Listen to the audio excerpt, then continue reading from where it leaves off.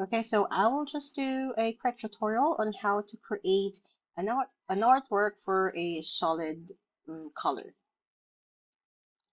Hi, so now I will just show you how to create an artwork with a solid color. So let's over here in canva.com.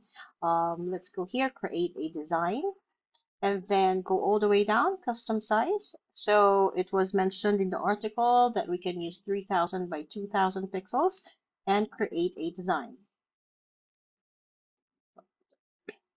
So wait for that blank, and then go to click first, of course, the blank document or blank space, and then click here, background color.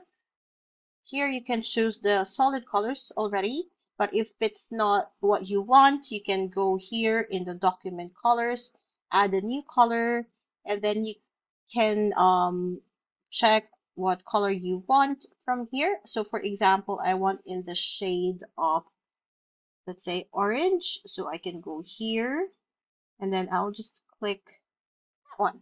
Okay, so the more, of course, if you move, it also changes the hex color.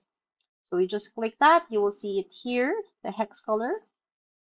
Okay, so that's fine with me.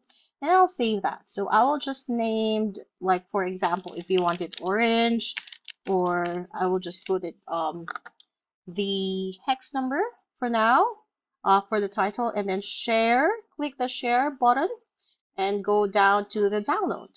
And that will you can choose JPEG or PNG. I'll choose PNG and then click download.